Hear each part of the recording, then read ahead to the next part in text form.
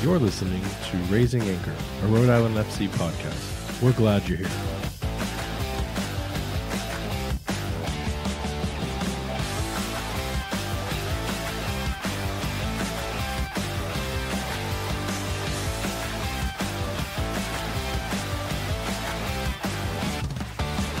Hello, and welcome to Raising Anchor, your podcast and source for all things Rhode Island FC. I'm your host, Matt Entrican, coming to you on Thursday, December 7th. We've got a ton of player signings to go over, and what that means for the formations that are soon to come on the pitch. Plus, we have our impressions on the first ever kit reveal event. And to do all of that and more is your favorite and my only co-host, Jason Carey. Jason, how's it going? Doing pretty good, buddy.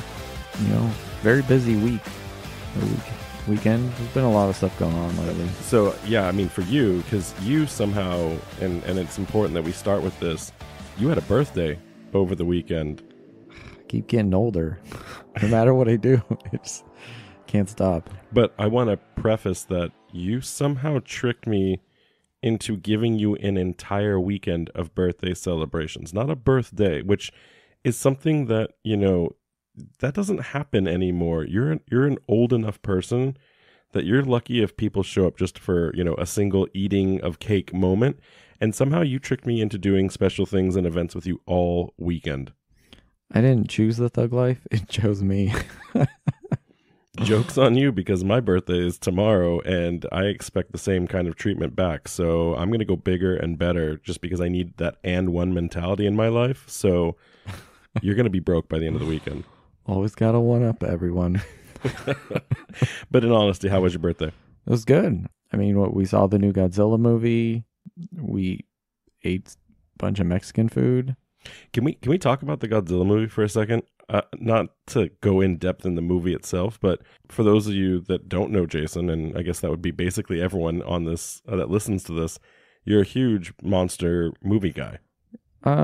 I enjoy kaiju movies, yeah.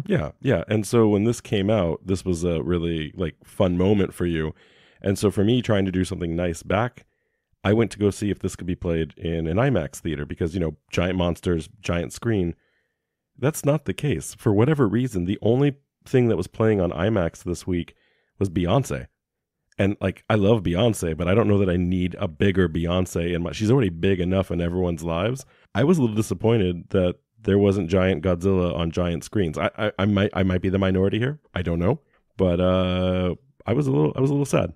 Yeah, I would have loved to see a movie in IMAX, but Beyonce's she's gonna dominate everything she gets her hands into. I mean, giant Beyonce could probably beat giant Godzilla. Let's be honest. So, no, but it was a great time. And then of course, we had the kit reveal and whatnot, and then I got my first opportunity this week to go try out the new Topgolf, not in Providence, but also not in Cranston, but Rhode Island, Topgolf Rhode Island. Super, super fun. So for any of you that haven't done it yet or have never experienced the Topgolf, you need to put that on your bucket list for the next year, because whether you're bad or great at golf, it's just a terrific experience. The gamification of it, the support staff and the way it makes you feel it's like the new adult Chuck E. Cheese. I guess I don't know what else to call it. It was a fantastic time. Have you ever done a Topgolf? I have, yeah. I've been to a few. They're a lot of fun, especially as someone who's not particularly great at golf. It's kind of fun, just kind of hang out, have a few drinks, maybe get some food, and just try and whack some balls onto the green. The way you say that, just really, it's like you're a professional already. And I'll be honest too, when I went, this was for a company event. I thought that the people that weren't good at golf were going to hate it. And I think, had the most fun at it. I think the people that could play were getting more embarrassed that their hits were not going as well as possible by the end of the night and a few drinks. So, for all those of you that have never done it and think you wouldn't, I cannot encourage Topgolf more as a thing to do in this state. And I hope Topgolf hears this and gives us lifetime memberships and games whenever we want. Because it's also not it's not expensive, but that easily can rack up a few dollars in the wallet. So yeah, it's those drinks. That's how they get you. But this is not a golf podcast, so we need to move on, and we also need to educate our new family from the event. I don't really have a good place in the show notes, so I just kind of want to start this off now. One of the people already wrote in and asked, "Hey, new listener. I got your sticker at the event, and they were asking, like, I don't have the ability to go back and listen to all of your episodes, which, by the way, episode 20, we're now in the second level of double digits. So we did it. And I really appreciate this person's question because we don't expect people to go back and listen. So many of the episodes were just us trying to fish for things to talk about. But for those of you that are just joining the family, we highly encourage that you probably go back and listen to at least episodes 2 through 4, which give the history of the soccer community in the state, the league, kind of some of the behind the scenes of what it took to get Rhode Island FC to come about, as well as the major players within the club itself. And then any of the interviews with pundits from the league or people within the organization, highly recommend you go back and get those. So there's probably like maybe 6 or 7 of the 20 that are really worth it. So for those of you that have listened to all 20, thank you, and we're sorry at the same time. But, we get better with each one, I think. So, I mean, with podcasts like this, where it's about sports, I know technically our team has not played any sports yet, but you can always just kind of, once you pick it up, just stay current with it. It's not like a story per se. I don't, when I start listening to sports podcasts, I don't like go back and listen to the old ones per se. That's something you have to do. If you want to, awesome, we appreciate it. But you can always just start from here and just keep following us every Friday. Love it. So let's jump into this and get to some of the news. So big announcements from this week. First and foremost, one of the next anchor partners has been revealed with Breeze Airways as our sponsor for the front of the kit, which everyone saw at the big reveal. Breeze is an interesting choice. I think we had them internally pegged as one of the final 4 candidates. We had used them as a mock-up for some of the AI kits that we had thrown together as concepts a few weeks ago, just to kind of do something fun for listeners. And so Breeze in a lot of ways makes sense, but I honestly had my money that this was going to be Athletic Brewing. If you do any kind of due diligence on the brewing company itself, it has several ties to some of the investors and the people that are doing the work behind the scenes for Rhode Island FC, as well as fortuitous partners. Beer in Rhode Island is, we have like the most micro breweries and craft breweries and like per capita in the circumference of the state. I don't know. There's some fun beer fact there that I don't really remember, but it's kind of one of those ethos things. And I was just, I figured it would be Athletic. I'm happy that it's Breeze. I'm really impressed that the organization was able to pull off having that kind of company become the front of the sponsor kit. And the reason I'm really proud of that is because, did you know there's only like 2? We're now the second club that has an airline as a sponsor in America. Yeah, so I saw that the only other one for soccer being New York City FC. I find it interesting because a lot of the big clubs across the world tend to have airline sponsors. So I just did not realize there was so few. So it shows our ambition. Yeah, no, I think, I mean, it really does. Like, this club continues to think outside the box and think bigger than maybe what some of its competitors do. It was really interesting, too, when you look at the organization of Breeze itself, and we said this in the post that we made on Twitter, but Breeze, as its mission statement, is to really go into traditionally underserved regional municipalities and airports that are, what people might call secondary or tertiary cities within the country that don't have the same representation from like an international airport perspective. And I thought that aligned perfectly, because when you look at what the USL is itself, that's exactly the markets that USL is in. It's not in your New York cities. It's not in your Los Angeleses. It's going to be in those markets that are typically something that's not as lucrative for a quote unquote Division I or major league sport. And so having that in parallel, it just kind of like reinforces to me the point of what this league is trying to accomplish. And I wouldn't be surprised if that also helps with travel accommodations to get direct flights to each of these cities where one of our soccer competitions is stood up. I mean, right now there's like 15 direct flights that are coming out of Providence. If the rest of the league has cities that are currently not represented, it would not shock me if Breeze suddenly opens up pathways to these cities just because Rhode Island FC will be traveling there to play. Yeah, combine that with Colette and we can get our whole away day plans laid out for the rest of the year. We need to get sponsored by Breeze now too. I wouldn't mind some free flights, even if it's to places like Omaha, I don't care. Yeah, I'm down. Tulsa, Oklahoma, watch out, we're coming. But having said that, just kind of following up on the press release for Breeze and for Rhode Island FC, I thought it was really interesting that the president of Breeze, when doing the announcement, said that the airline was going full Ted Lasso and becoming the only nice low-cost carrier. So it was, I don't know what else to say except that's charming. But it's great to see that, the company is investing in soccer as a sport and investing in Rhode Island FC as a brand. I cannot wait to see Chip on the back of the tail wing of a Breeze flight, on like that wrap for a plane. So it'll just be an RIFC specific plane. Maybe that's the plane they get to fly when it's not in use serving customers, and then just Chip the Seal waving off of the tail. Like that's the dream right there. Yeah. Combine that with some comedic videos of him trying to make his way down the aisles of a plane. Knocking everybody. Gosh, I love it.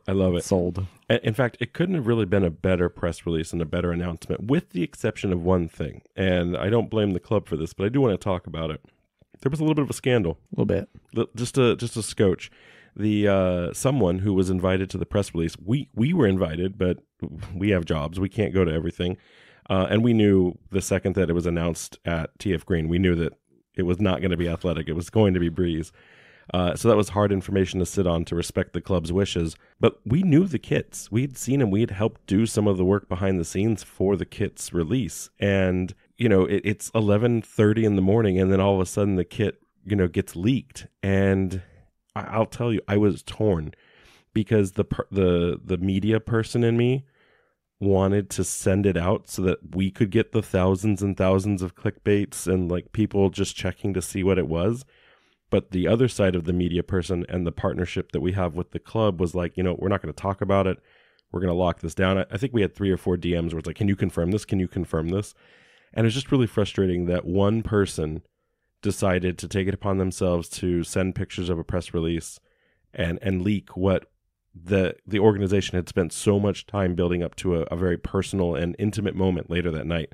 So the good news is that it was only one of the 2 kits, and there was still a big enough splash and excitement, which we'll cover in a second, around the second kit and all the special guests. But it was just like a really deflating moment for me, and I don't know how you felt, but it's like we could have done the same thing, burned bridges or left a bad taste in our mouth, but it's not how I wanted the kit to break on the internet. Yeah, it's disappointing, but judging by the mood and how everyone was excited at the kit reveal, I think maybe not that many people actually saw it, or they kind of just didn't care and were still excited, Yeah. I mean, look, either way, it didn't diminish from the event, and that's what's important.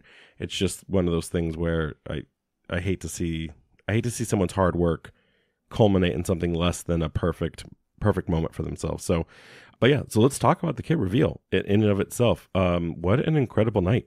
It was probably one of the best times I've ever spent in Rhode Island doing anything, to be honest. It had energy, it had flair, it had everything. It was just an incredible experience. So before we deep dive in, how did you drink all of that in? It was a lot of fun. I really enjoyed it. I enjoyed the fashion show that they did. That was a lot of fun, meeting a lot of people. We passed out a lot of stickers, hanging out with the Defiance guys, meeting lots of people. Like we met some people from, was it Soccer Rhode Island? A lot of other different people there. Yeah, we met up with many people from different soccer representations, including USSF, Project Goal, Soccer RI, a couple of the youth academies, to name a few. And then we were invited as VIPs, which was nice. It was fun. So for people that had attended, there was actually a secondary location internally inside a barn that's like adjacent to the main hall for the guild. And that's where a lot of the investors and what I'll call soccer dignitaries were hanging out. So yeah, so we were...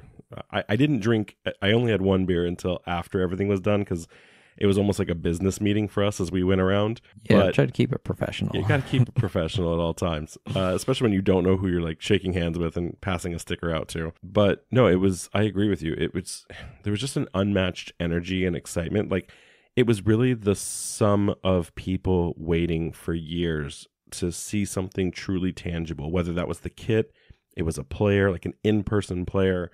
It was just an electric moment. And just then seeing all the other press and media that were there covering it, it felt for the first time like this is real. We've known it's real. We've been working behind the scenes, but that felt as real as it has possibly been so far. Yeah, it's really nice to see like a tangible output for the thirst for soccer here. You can see all the comments, likes, you can hear numbers and all the stuff, but to see that many people all like in one spot to be excited for RIFC was a really good feeling.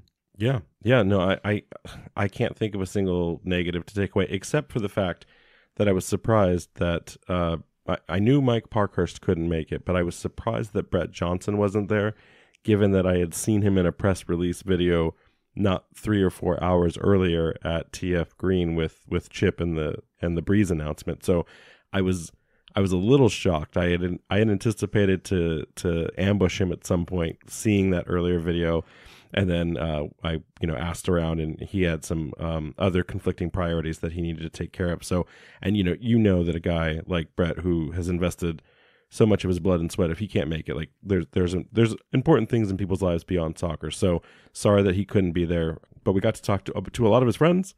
So that was fun. We learned a lot about Brett through third parties. So Brett, we can't wait to meet you and have that interview that we're trying to secure. So what did you think of the investors and the kind of the VIP area?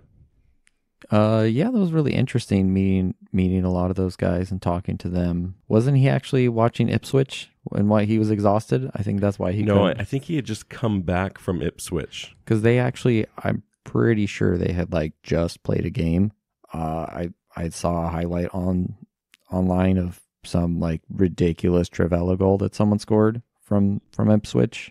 That was like amazing. I know that Ipswich got brought up in part of his travel plans and like what he needed to do, but I know that it was also it was more than just soccer things that he was trying to get across. So I see. When football is life, there's always going to be a moment where you have to do something or the other, right? But no, it was a really good time. Lots of supportive fans as we introduced ourselves. I was actually happy at the amount of people who knew us. They knew us as, oh, you're those podcast guys. So I'll take that. The name can come later. I will say, Christmas sweater update, since you're wearing yours right now to spite me, by the way. Spite? Oh, yeah, I forgot.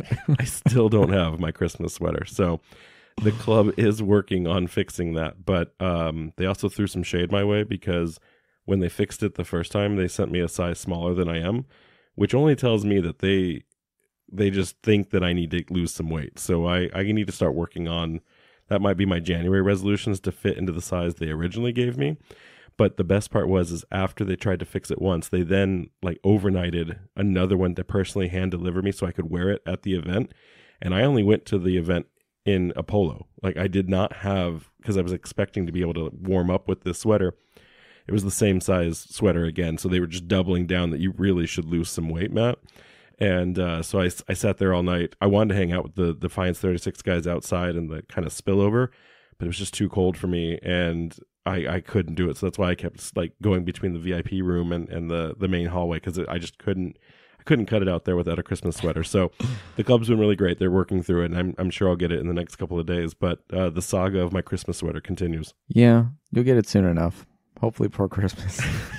Hopefully it doesn't make its way around to Connecticut again, because if not, you're never going to see that again. So, fun fact about that, a lot of listeners, after we told that story, they started tracking their own products that they've been ordering, and it looks like everything that gets mailed in Rhode Island first routes to Springfield, Massachusetts. Maybe that's their main hub to move mail, but like in classic government fashion, that just feels terribly inefficient that you can't move a parcel 20 feet or 10 miles between each other. It has to go 80 miles to the northwest first to get sorted and assimilated, and then moved 80 miles back to the southeast to get into the hands of the person. I don't know logistics like that, but our mail is never staying just in Rhode Island. We may stay in Rhode Island, but our mail is not.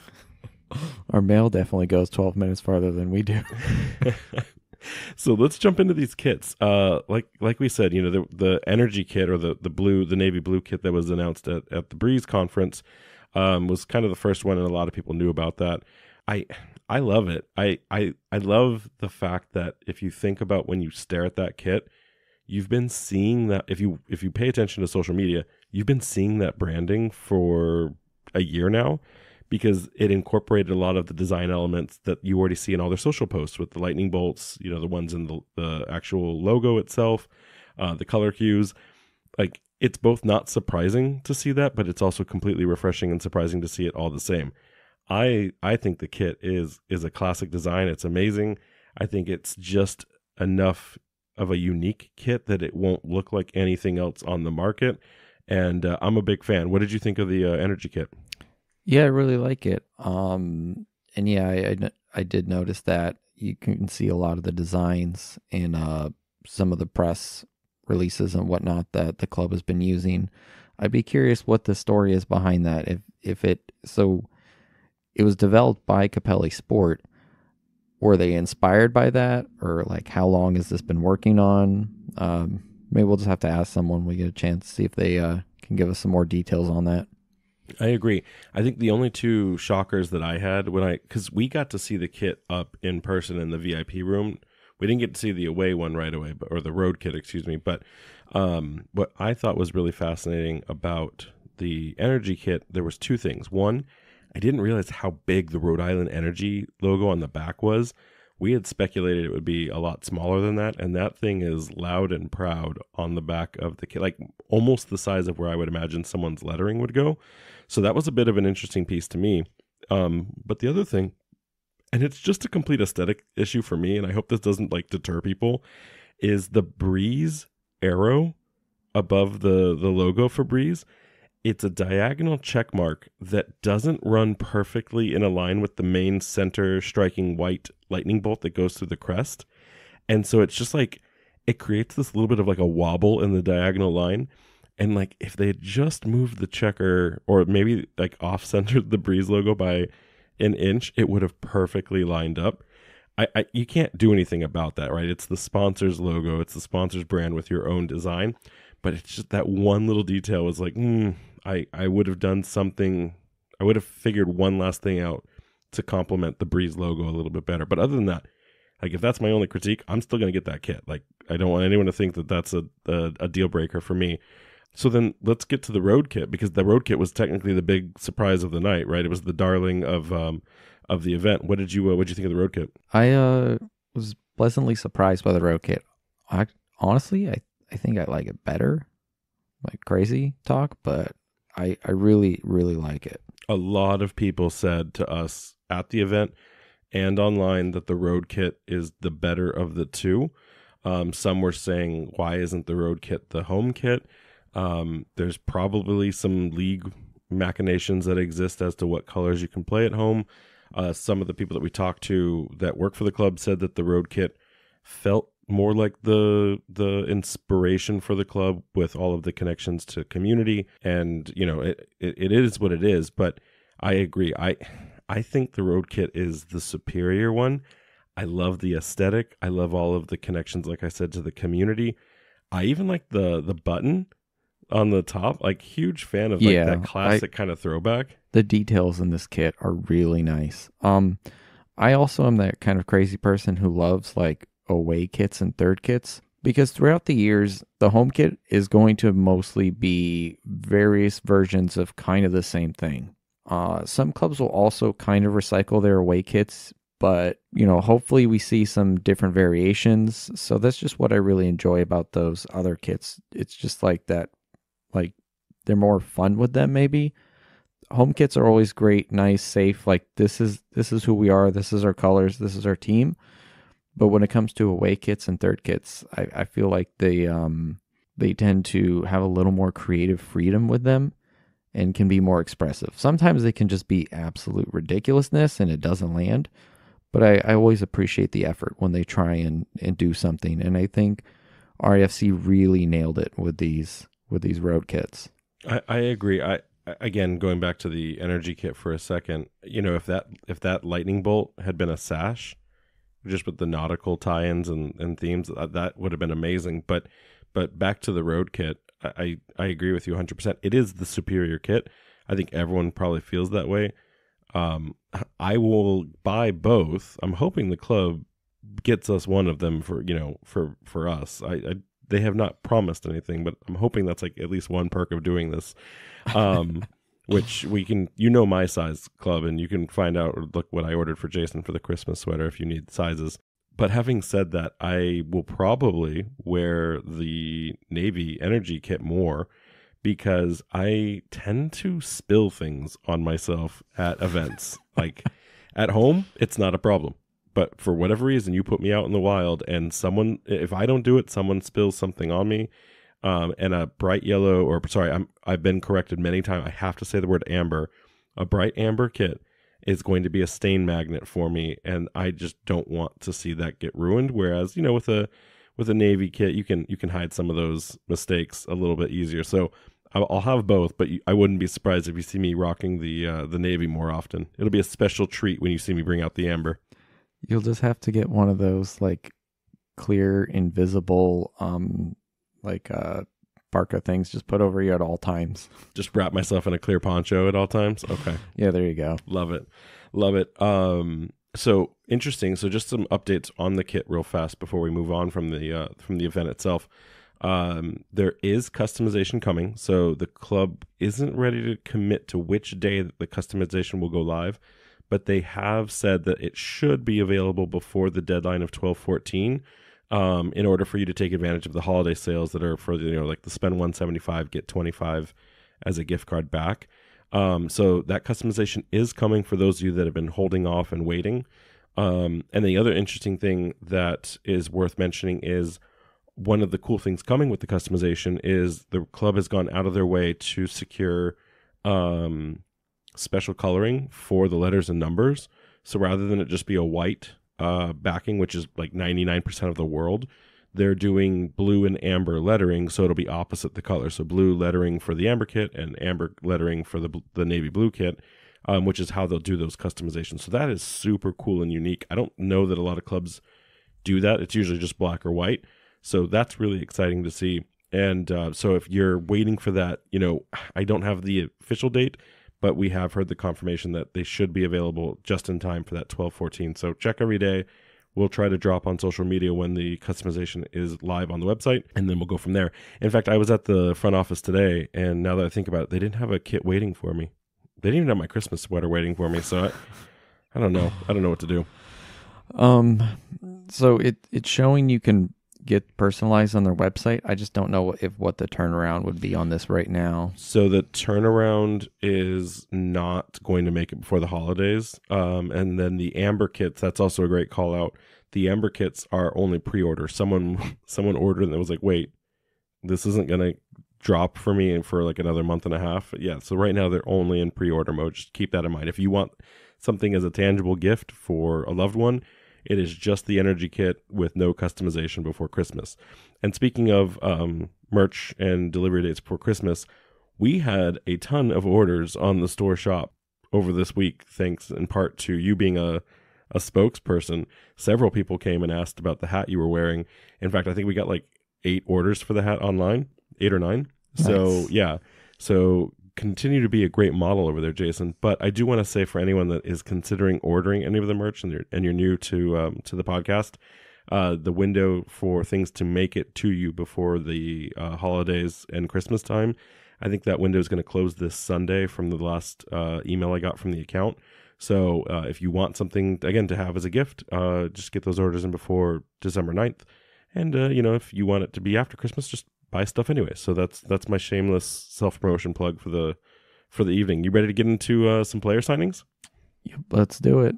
So speaking of player signings and the event itself, the big surprise of the night, we had several players that we already know about at the event. The player that was the surprise or the special guest of the night was J.J. Williams. So we signed J.J. Williams from Tampa Bay Rowdies as a striker for the club, our first technical striker, right? We've had attacking-minded players signed with Mark and Prince, which we'll say in a second. But JJ is our through and through number 9. He's our target man. He's our front and center striker. And what I thought was really interesting is a couple of things. One is we did not pick him up in free agency. We went and secured a transfer for an undisclosed fee from Tampa Bay. And from what I've read in the league, while that does happen, it is not the common way that clubs go about securing talent. So the fact that we went out and, actively recruited and for all intent and purpose stole him from Tampa Bay, that speaks volumes. And then on top of that, and I haven't been able to confirm this, but I'm going off of USL Tactics, he's been signed to a multi-year deal. So this man, JJ Williams, is in the long-term plans for growth of the club and for success. He's a 25-year-old striker, and he's, like I said, he's joining after his time with Tampa Bay, but he's also spent several of his seasons playing in other teams for the league, such as Phoenix, Tulsa, and then Birmingham Legion, where, of course, he spent time playing under, our coach when he was there as an assistant. So there's, he's a journeyman. He's seen different operations within the league, and coaches have been very upfront and personal in watching JJ Williams grow as an attacking player and as a striker. JJ's got over 8,000 minutes in the league, combined with all, with all minutes played in all of his teams. And he's coming off the best season of his career by far this last season, after having scored 13 goals and 10 assists with Tampa Bay in 2023. So he hit the double digits on both indexes in 2023. That is not something a lot of players do. They're either goal production or they are assist production. It is rare in leagues like this to see someone put up double digits across both of those avenues. Yeah, that's really impressive. Considering that you spent some time with Coach Kano, I wonder, you were talking about paying a fee to get him, and it's not something that happens. I wonder if this is something Coach Kano was like, hey, get me this guy. It has to be, right? Because if you're going to spend money to acquire, that's money that you're not spending in a contract, which means you could, whether it's $10,000 or $200,000, that's more money that you could have invested in a top candidate from another club in free agency or in recruiting for your international slots. So the fact that they were willing to spend more just to have the rights to bring him over, it speaks volumes to the coach's belief in JJ Williams' abilities.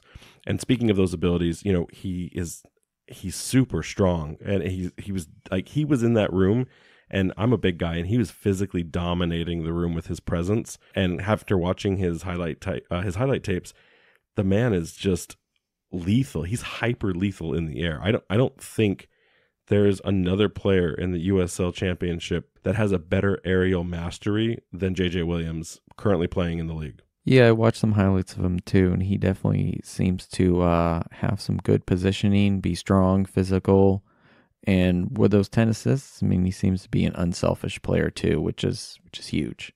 Right, and so when you think about, and we'll talk about the formation in a bit, but when you think about the play style with the likes of Mark Doyle and Prince Sadie, it seems like if we can't create something on the ground, we have this default backup option of scream down the flanks and just float something in the air, because who's going to stop a player like JJ Williams from putting up easily 12 additional goals in 2024, right? I would be shocked if he's not in the top 5 for the Golden Boot, based on what kind of team Coach Kano is building right now. Exactly. And like you had mentioned, signed another player, which was announced last Friday when our pod went up. So it was so frustrating. We knew the name and we couldn't talk about it. There's actually so much stuff happened that I, for a split second, forgot.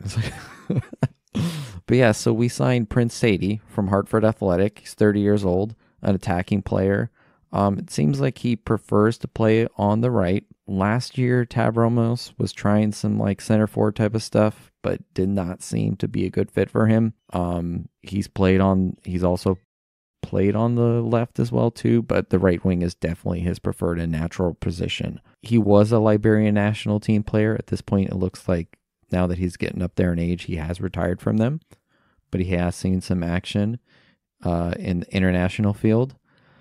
Combine that with JJ Williams and then Doyle, I think we got a really good front three there. Yeah, it's so great that you brought up the Tab Ramos experiment. Similar to what we were talking about with Connor, it seems like every player that came through the Hartford system last year, except for maybe their keeper, just didn't play their assigned roles. And when I started looking at the numbers, I mean, he also put up double digits in his own goal production.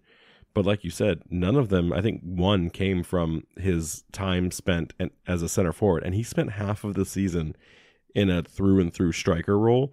So the fact that as soon as he was able to play his more natural and comfortable positions, whether that's as a right wing, a left wing, or a right mid, suddenly he can put up 9 extra goals in the season. So I think if coach is paying attention and doing his homework, hopefully we don't see that kind of thing happen with players that don't seem comfortable. But then also making sure that Prince seems like he's successful when he has the right players around him. And as a right wing with Connor there, again, there's a perfect symmetry and ability for the two to play together. I actually got a chance to talk to Connor at the event, and he had mentioned that he's getting his logistics set up and his housing from the club, and he thinks that Prince and him will be sharing a space together. So again, more Hartford connections there and more comfortability and familiarity. They've actually already shared spaces together in the past, so it's one of those kind of perfect combinations. I also want to say, before I let you talk again, for the record, when I went to Hartford to watch the El Paso game, I had talked with the coach for a bit, and he had asked me who I would sign, having been there and watching the game. I told him to sign Prince, and he said, maybe we'll do that, maybe we won't. I had no idea that, Prince, you may actually only be on the squad because of my recommendation. So when we get a chance to talk, let's find out if there's any truth to that. I like you taking credit for that. I mean, coach is a great poker face. So, I mean, it's hard to say. I mean, we've asked him a bunch of questions, and he just looks at us and is like, maybe. Any final thoughts on Prince Eddie? That one team he played for, Barak Young Controllers FC, such a ridiculous name. What a name! Just a great name for a team. Does that strike you as like when we were doing the research for the U.S. Open Cup history pod, which was like episode 2? Again, listeners, go back, listen to it. A lot of the team names that were created back in that day were just like company team names, like FC Whalers Incorporated. Do you think this is a historical callback or throwback to some company that was named that? Like, I have no understanding of what this name is. Possibly. I didn't look into it myself. I almost wonder too, though, if it's like a English second language thing, where this was a Liberian team, so it's like if you just put some random English words together and just make a cool sounding team. I don't know. I love it. All right, well, let's keep moving on, because again, we're still not done with player signings. So last but not least, we've got one additional signing which came out today. And speaking of a Hartford connection, the club was proud to announce that they were able to sign 24-year-old Joe Brito, who's joining Rhode Island FC from the Union Omaha in USL 1. Now, the Hartford connection here is he's a native of Hartford, Connecticut. So when we get to sit down with him, we're going to have a long conversation on what the best Neapolitan pizza is, because we couldn't figure that out when we spent that time down there. It seemed like it was a very conflicting question to ask the population. They didn't seem like they could they couldn't consolidate into one answer on what the true best pizza was. But having said that, we're really excited that he's able to join. I got to watch a lot of his highlight tape today in between some work. As a midfielder, it's really interesting. They were in USL 1 with the Union Omaha, and he as a midfielder was playing the lion's share of minutes with the Union. But I didn't know that the Union they won the league in terms of a quote unquote standard rankings and winning in the standings perspective. They took first place, and more so, they took first place over a club that's rejoining the championship in North Carolina FC. So, when we talk about that parody about Pro Rel, they just beat out a club that is rejoining to play us next year. And so for anyone that's thinking, oh, Gary, we picked up someone from USL 1, they must not be that great of a quality, I beg to differ. Joe Brito seems like he has everything and more to bring to the table when it comes to competing for hardware with Rhode Island FC. And in fact, the the Union only got knocked out in the semifinals by Charlotte Independence on penalties. So it wasn't even like they got blown out. It came down to a game of, 50-50 chance where, nerves are what they are. And ironically, when we talk about them losing to Charlotte, Brito played for the University of North Carolina in Charlotte for his entire collegiate career. So it must have been a really bittersweet moment to kind of have all of those things come to fruition.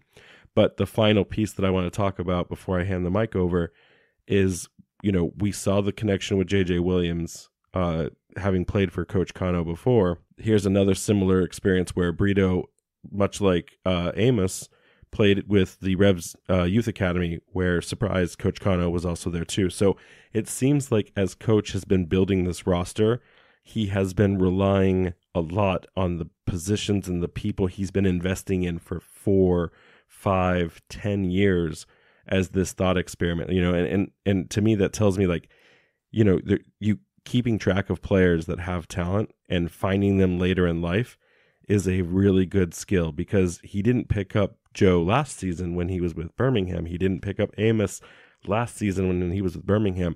It's almost as if he knew that these were players that he could handpick in his arsenal should he ever be given the chance to create his own roster, which is here where we are now. Possibly. I also wonder if Coach is maybe not that much of a mastermind, and you kind of lean in on your colleagues and the people that you know and have met. I definitely think some of them, like J.J. Williams, he definitely is like, I want this guy. A lot of them maybe too. Some of them, I should say, might just come down to, like I said, just knowing, who your connections. I mean, yeah, I agree with that. But, at the same time, if you look at Coach's time spent in any of his coaching across any of his last 10 years, I mean, he's been exposed to or has seen thousands of soccer players. And I'm sure of those 1,000, maybe 30 have truly made it, if they're, that are actively playing. So there's a part of me that agrees with that, but there's also a part of me that's like, he's still choosing from the pick of the litter, so to speak, on those players that he wants to bring in, right? It's not just strictly convenience or, I'm picking the guys that, I'm comfortable with picking. Yeah, sorry, I should clarify. I don't mean that it's just like, oh, I know this guy, I'll get him, I guess. It's like some of these people that he's met probably made an impression on him for him to remember them. It's not like he's just picking names out of a hat of people that he knows. I just mean, like, I don't know if he's got the whole Charlie thing on the wall with all the dots connected. Like, this is the ultimate team, the formation that I need. You know what I mean? Doing is this the Pepe Silva It's Always Sunny reference? Yeah, like I don't think he's got one of those on a wall somewhere where he has all these specific people he's looking for. It's probably here's a collection of some people that I'm interested in, some that I know, some that impressed me, and trying to find that balance of like who can the team actually go out and get there for him. I would think that would track. And just to make sure that we get a chance to really reflect on Joe and his style. So as a midfielder, I watched his highlight tape today. I don't know if you've even had a chance to see it yet, but he's not a huge goal machine, and good midfielders really shouldn't be, right? But in watching his highlight reels, he's not afraid to take one-on-ones going up the field, which to me can say, hey, if you're good, it really unlocks parts of the defense as you're trying to make attacking, credible attacking threats. But if you lose, that could put the defense in a little bit of risk. So I'll be interested to see what that style takes on, or if that's a part of a possession-based plan, which I think is kind of what Coach looks like he's trying to build. But one thing that really struck out to me with Joe is he's a really good pass connector, short or long. He finds angles that, when I watch games, I do that FIFA God mode where, you're looking up and you start screaming internally and go, why aren't you just passing? That guy is open on your left or that guy is open on your right. And that, of course, is so much more difficult to translate when you're on the pitch at eye level. And Joe, in the highlight reel alone, he was threading passes that I wasn't seeing, having that higher view perspective. So when a player has that kind of vision, That's always exciting soccer to watch, and it'll be interesting to see what that kind of unlocks in terms of goal scoring opportunities. Yeah, someone needs to get the ball to those forwards. So I think that if he is good at successful one-on-ones, take-ons, can beat a man and then find that pass so he can get the ball out to Sadie or get the ball to Doyle, or maybe even in some cases JJ Williams. In some of the highlights I've seen, he will drop back into the mid, and at times he may float left or right. So I don't know how static that front three will be. But yeah, you really need someone to connect that midfield to the attack, because as great as that attacking line that we have seems to be, if we can't get the ball to him, we can't score. Agreed. So let's switch gears here now that we've gotten through those announcements, and we actually have the start of an almost complete team. For listeners, you can generate it of formation in any of those apps that exist on your phone or on desktops.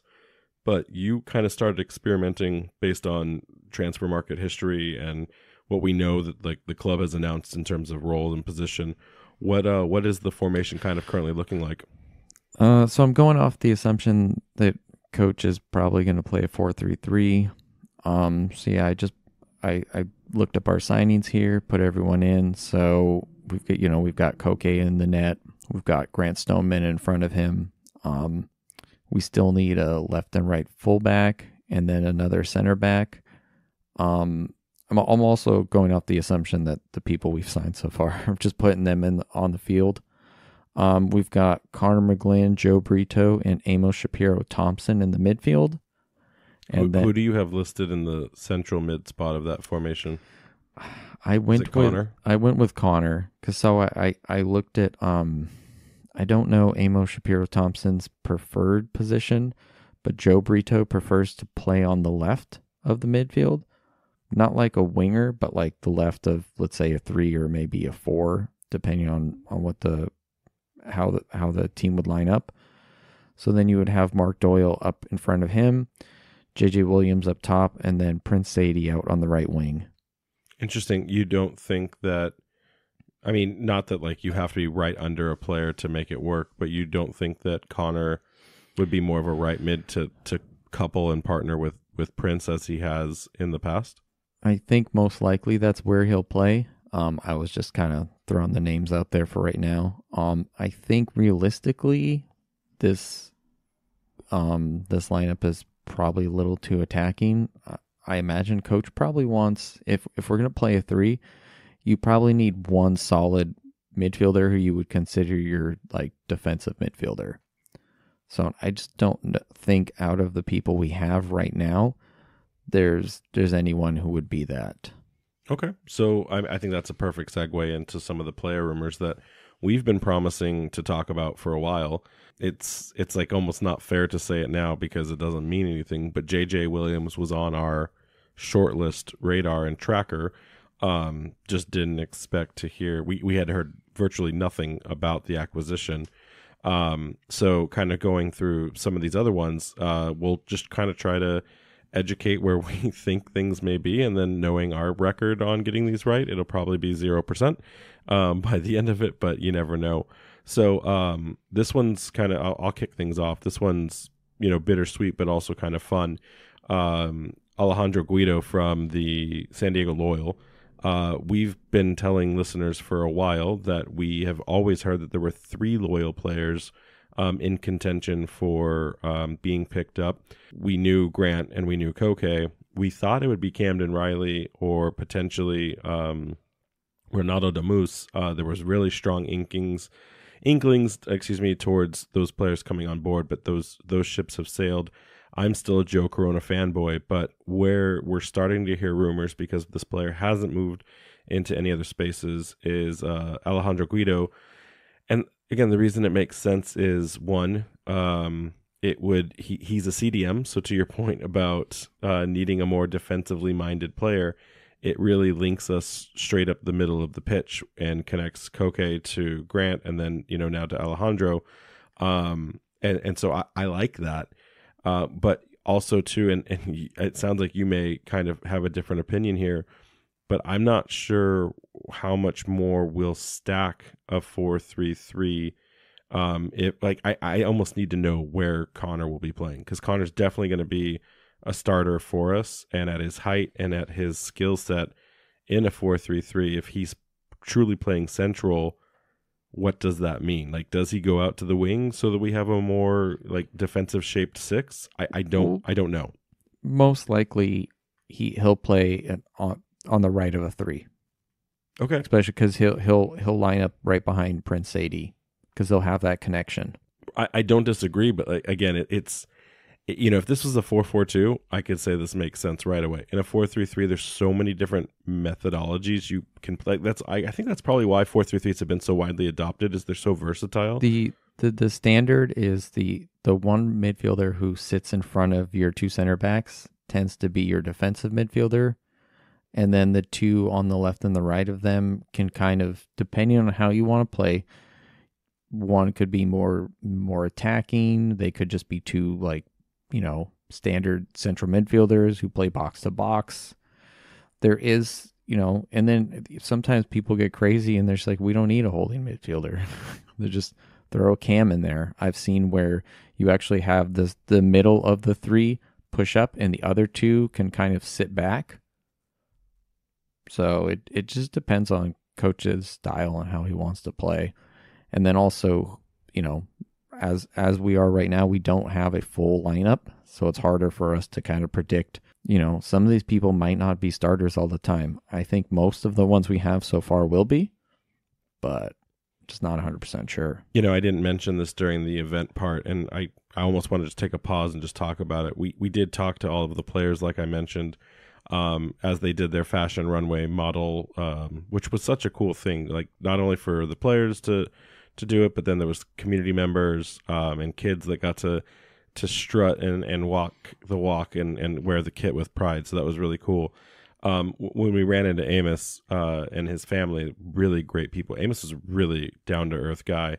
He had said, hey, you guys were fair about describing what was going on. I had some injuries that they don't really cover as much in like things like the New York Red Bulls 2 and in his collegiate time. So he'd explained that.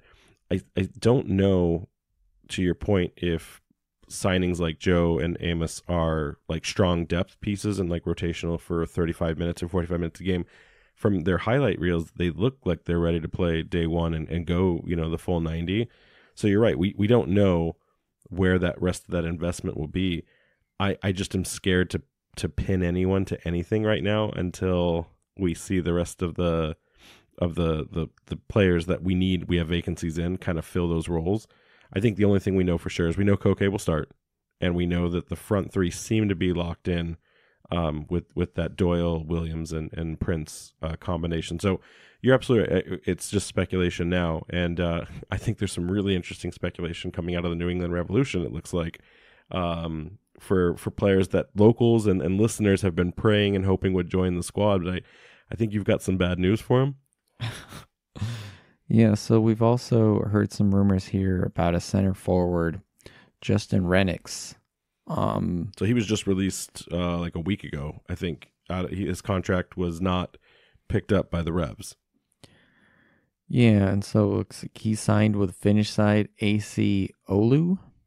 So, sorry guys, that one is not happening for all the Rennick heads out there that thought we would be picking him up. There's been speculation that he would go to a USLC side to get some more polish, because he never made it on to the Revs pitch. He couldn't penetrate that first team with consistent minutes. I wouldn't have minded Renix, but literally I think the announcement came, or the discussion came right after JJ Williams was signing. I'll take JJ Williams any day of the week. Yeah, and then we got another one here, a left winger, Damian Rivera. Tico. He's young. He spent some time under Kano in the academy. Not getting a lot of playing time, so it's possible. But at the same time, looks like he's just re-signed with the Revs, so that would probably require a fee.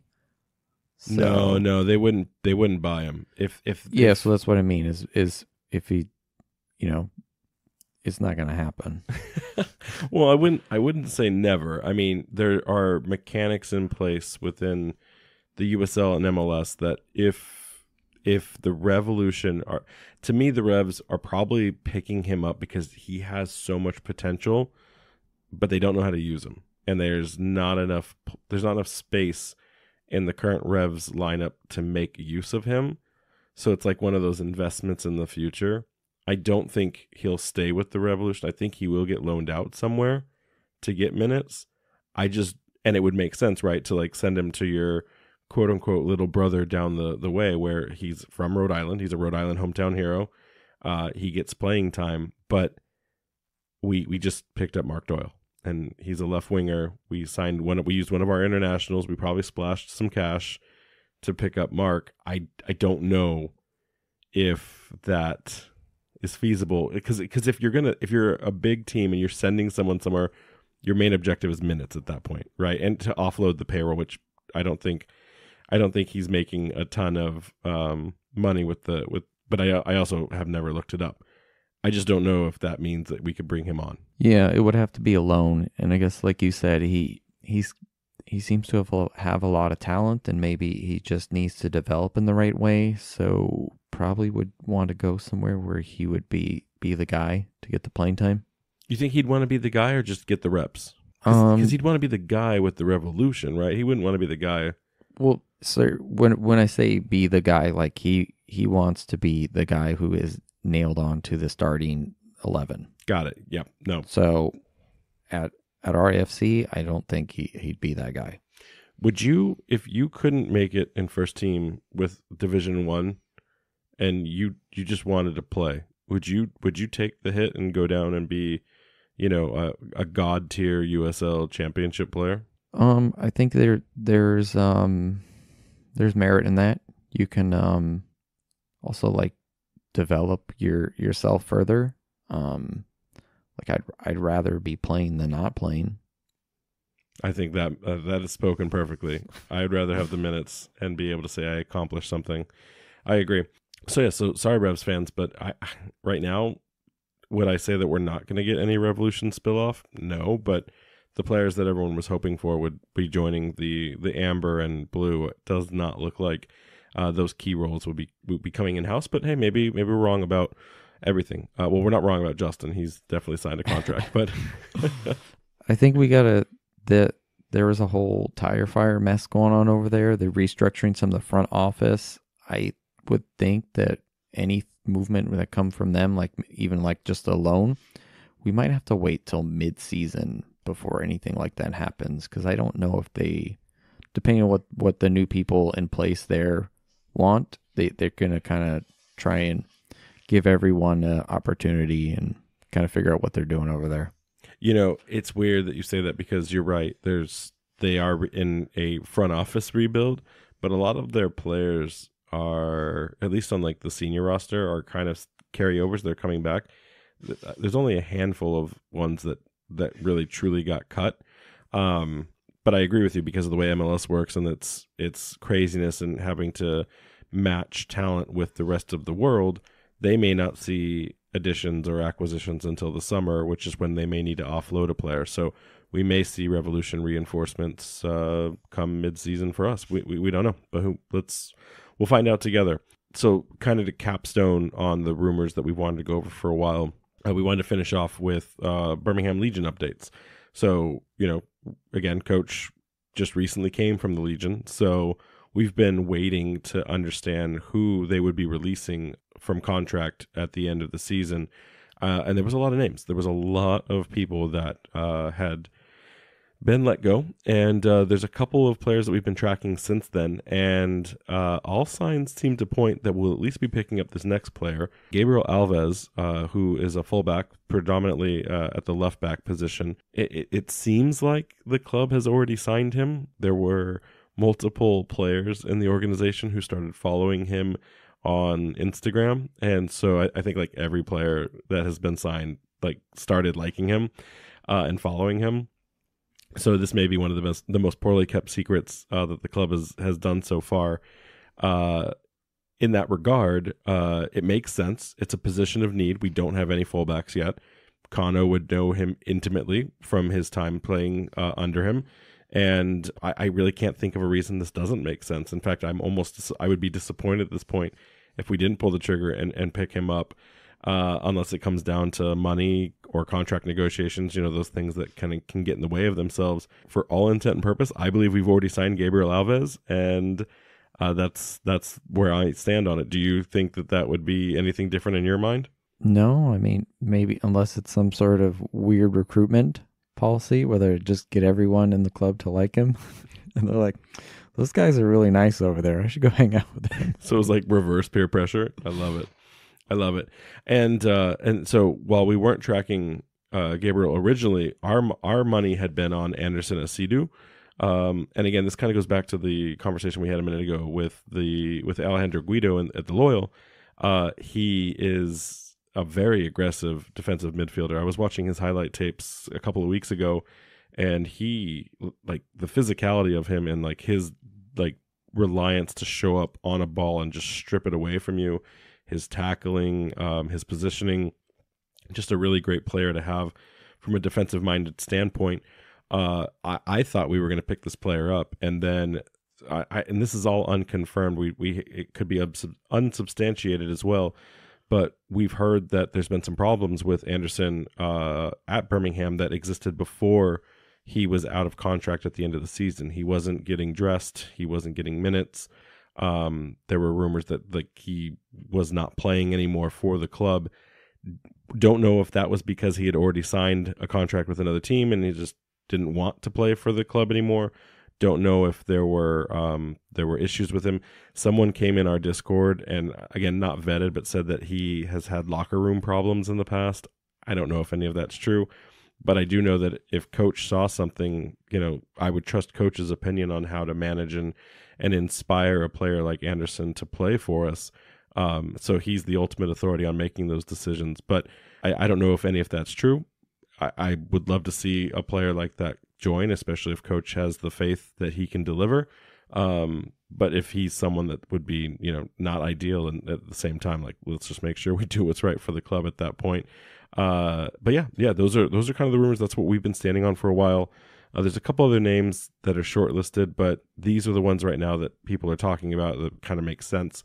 So we'll see more what happens. And then I guess I would also just throw in, I'm still in the camp of Lucas Burns joining us as a second or third backup goalkeeper. So I still think that that's something we'll also see. Any final thoughts or opinions?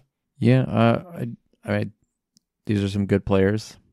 I think that we really want to lock down that holding midfielder position, but at the same time, fullbacks are important as well too. Probably the most important role in a 4-3-3, because they probably have to work the hardest. It just depends on the playing style. I mean, even a 4-3-3 can look vastly different depending on the tactics employed. Yeah. So how about some listener questions? All right. So we got a few here. Aaron B wants to know, do you know if there will be a keeper kit or third kit coming?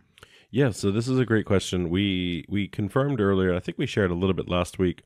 Koke will have his own keeper kit, but at this time there is no intent or plan to release a goalkeeper kit for sale. And that seems kind of polarizing, considering our first ever player in the history of signing with Rhode Island FC was a goalkeeper.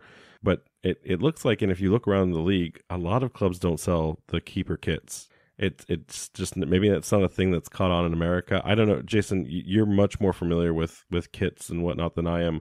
Is that something you've seen in your day-to-day, that you see people wearing, Manuel Neuer kits from, 2009? I mean, I've been to quite a few soccer games in the States here, and I feel like I've seen a few, not a lot, but there's always that one guy who's maybe got a few screws loose, a little unhinged. He's got a goalkeeper kit. So the keeper kits are for the crazies? Maybe. Yeah, so I wouldn't count your chickens on a keeper kit being available. What you should really do is come to the games, and then at the end of a game, find Koke and just ask him to take the kit off his back. And then if you're not that size, like me, you need to work down to the size you want to be, and then wear that kit when you fit in it. It's pretty straightforward. Or if there's enough other of you out there who want a keeper kit, maybe RIFC could be the first team to sell one. Let them know. So lose weight or find 3,999 friends who all want the same thing. Got it. I mean, I don't know if they need to buy that many, but if, a substantial amount of people voice their concern that they would like to purchase a keeper kit, the club, just might do that for them. It's not crazy. And then in regard to the third kit, I love that you're already asking for the next new kit. The club has not committed that there's any intent right now. They'll probably reassess that come summertime, or if like a sponsorship deal falls into their laps to do something creative like that. I checked again with other clubs in the league, and usually two, and then there's like a special really limited release thing that happens, so maybe that's a third kit or a community kit option. I don't know when we'll see one, but I do hope that for one of the future kits, especially third, that they release like some sort of challenge to the community to design it. I really love when that third kit comes from the fans versus any other kind of designer and stuff like that. And I think there's enough design focused people in Rhode Island that we could probably come up with some really creative and cool things on our own. Yeah, or that maybe some sort of mid-season collaboration with some local businesses or something fun. Yeah, no, I agreed. What else we got? All right. Zach wants to know if these contracts are only one-year deals. So, great question, and we kind of already talked about it. In fact, this question was what made me even add it earlier, so I should have just saved it so Zach looked like a smarter person. But yeah, most contracts in the USL are free, a single year, sometimes with a club option to extend by another year or two. But most of them are one-year contracts before free agency again. We do know that JJ Williams is in some sort of multi-year deal. We haven't confirmed it, but we know that that's out there. And then also Koke, it's more than likely as the marquee signing, and for a keeper, unless you're just having a really bad year, it's more than likely he's on a 2 to 3 year deal himself. Because that's someone you build around, and I wouldn't be surprised. But we will probably never know for sure because the league isn't required to announce those things. So unless the club graciously tells us what that is, which they don't have any need to, I don't know that we'll ever really get to the bottom of that. But if we see big name marquee players, and especially if we go out and buy them and they're not in free agency, I would imagine there's a little bit more investment to them than just a single year. Do you think anything differently on that? Yeah, no, I agree with that. Unless we're splashing the cash on a player, it's probably only 1 year. Everyone else in the league is doing it. So unless something changes, maybe at the next CBA meeting that they have, as the league grows, that might be something in the future we see change. But for now, I think it's pretty safe to assume that everyone is just on a 1 year deal. Yep. Any other questions? All right, we got another one here from Justine. Met you guys at the event. When is the schedule coming out? Anchors up. I love that Justine wrote "anchors up" in the comment. I think that's a first. So first time listener and new already to report in. I love it. Great question. The league, we reached out to the league to ask for when the absolute maximum deadline is for releasing the schedules to fans, and they have not gotten back to us yet, but we did have some conversations with the club. The club is due a mostly finalized draft in the next couple of days. So it's Thursday night right now. Assume they're either getting it tomorrow or by Tuesday at the latest next week. So having said that, that doesn't mean that we as fans will see it yet. We tried to track down when the last schedule was released, and it was released in January for the most part to fans. So having said that, we may anticipate that you won't hear about the schedule until then. That doesn't mean that's always the case, but when we talked to the club about what the delays that they were facing behind it, there's so much that goes into having to coordinate all of the games and scheduling. Remembering too that a lot of the clubs in this league share spaces, whether it's a rental agreement to a stadium, a collegiate stadium. Us ourselves, we're victims of that this year, having to share with Bryant University. So there's a lot of work that has to go into to not just work within the USL schedules, but all of the different leagues and events that are occurring in places where there's a co-opted space. So all we can say is sit tight. I will say that we tried to get some information out of them on anticipating how many games we would go as away at the beginning of the season before we saw a lockdown of that first home game. We threw out, I think, 4 or 5 at the Toys for Tots event that Cardi's had, and they just said, well, you may be a little surprised that you think there's that many games that go on before we get a home game. So for whatever number that means, it's not like we're going to have a 6-game drought before we get, better weather to attend matches. So they're coming. All we can say is hang tight.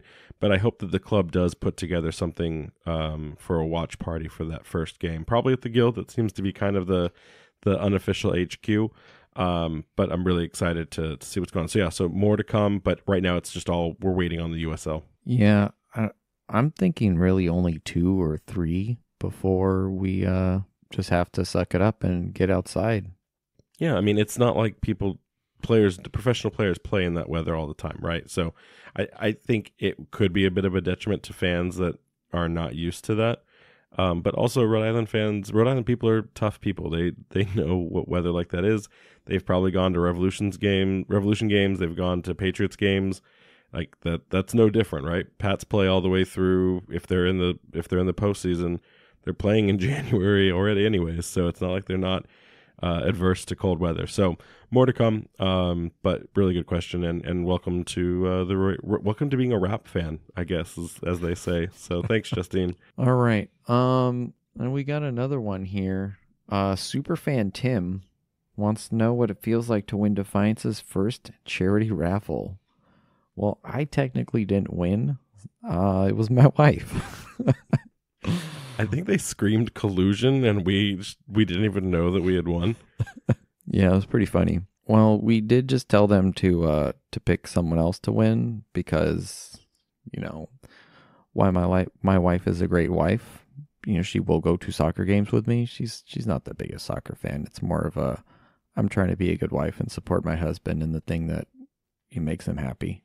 Yeah, I mean, listen, for the Defiance group, give us scarves. We'll give you whatever money you need, and that's all there is to it. Go give that out to someone who maybe can't afford to sign up for membership but wants to be a part of your experience. So we appreciate it. We promise there was no collusion.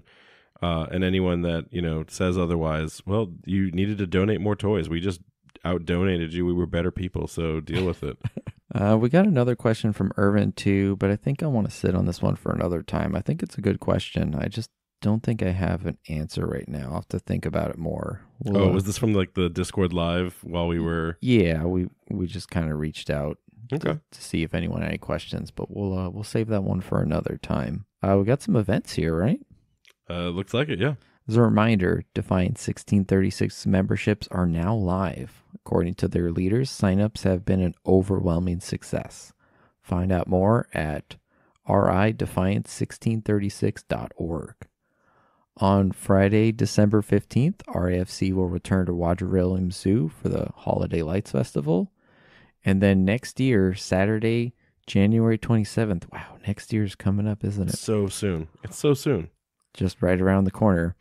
RIFC is going to be at the RI Brew Fest at the Waterfire Arts Center. I cannot wait for all of that to happen. Super exciting. And speaking of kind of the holiday lights, just want to make sure we say, because we celebrate Christmas, but not all people do.